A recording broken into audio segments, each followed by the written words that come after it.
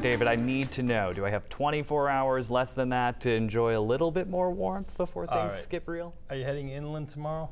I can. Oh yeah, you might want to do that because there are some milder temperatures inland tomorrow. So I think we'll squeeze one more day. One more day. Yeah. So we along the coastline, unfortunately, we get that sea breeze, so that's keeping us cooler. As you can feel as you head out there right now, look at the temperature in Portland. They're at 50 degrees, and most of the coastline in the 40s in Algonquin, we're 48 degrees, 52 down in Portsmouth.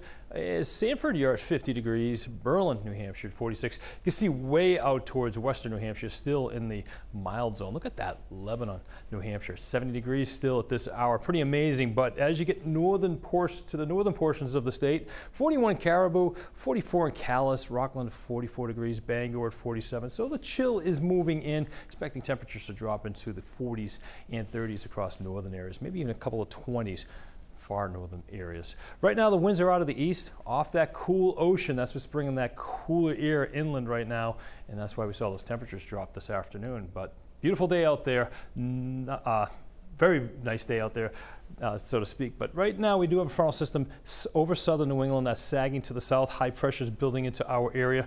Upper level system over Virginia, that's going to slowly rotate towards the north by Saturday night into Sunday, bringing a couple of showers. I'm not expecting a washout on Sunday, and this system over the northern plains is going to be moving towards the east, and that's going to meet up with that system to our south, and we could see some more showers as we head into Monday. But before we get there, let's talk about what we're going to see overnight tonight. Few clouds around, temperatures dropping through the 50s into the 40s as you wake up tomorrow morning, some 30s north, and again, maybe a couple of 20s in some of the inland valleys, but it will be a cool start tomorrow, noticeably cooler than it was today. But as we go through the day, you'll see some sunshine and see some clouds dimming out the sun by the afternoon, but look at inland locations, Freiburg over to Lewiston, all the way up to Bangor, you're in the 60s. So it's not too bad out there tomorrow, so you will enjoy it, but you'll start to see those clouds increasing. Along the coastline, that's where we're going to see cooler temperatures in the 50s, but still not too bad of a day. And then tomorrow evening looking pretty decent. A couple of showers down across southern New England. They'll try to sneak in Saturday night, but not expecting too much of a washout. You have to dodge some showers early Sunday morning, lots of clouds, noticeably cooler, especially along the coastline. We'll have a raw northeast wind developing as we go through the course of the morning into the afternoon. But again, a couple of showers around, some sprinkles along the coastline, temperatures mostly in the 40s, upper 40s to around 50 along the coastline.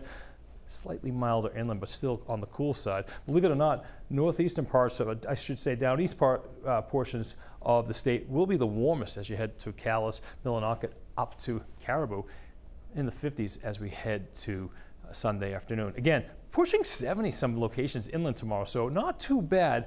Zach, you might want to take a drive over there. But along the coastline, we'll be dealing with some cooler temperatures. Sunday, we all get into the cool act where temperatures in the 50s for the most part, with some rain showers around, more in the way of clouds. And even into Monday, we'll have some milder temperatures to the north, but still dealing with some clouds and some showers, especially in the afternoon on Monday. So we'll be watching that closely for you. Still a little bit, some details to work out on that portion of the forecast. Not too bad on the waters tomorrow. Seas about around 2 feet actually, not just a 2 there.